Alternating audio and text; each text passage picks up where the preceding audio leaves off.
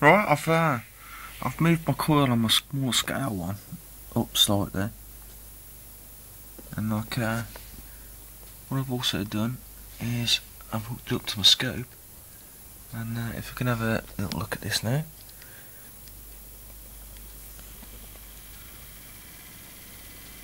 We should be able to get a speed test out of this.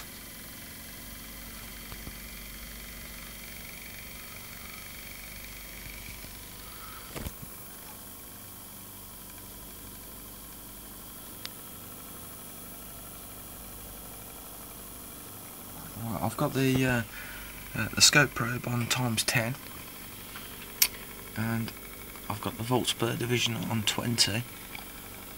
So what we're actually getting there is about 1 3/4. So 1 3/4 times 20 times 10. That's quite a few volts for the flyback voltage.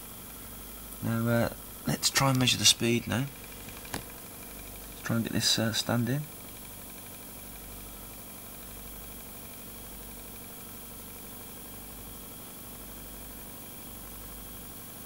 That looks like 3 volts per division, and it's on the 1 millivolt range.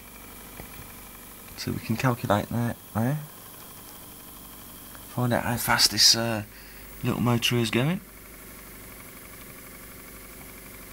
and then we can actually start charging batteries off the voltage we're getting through that neon.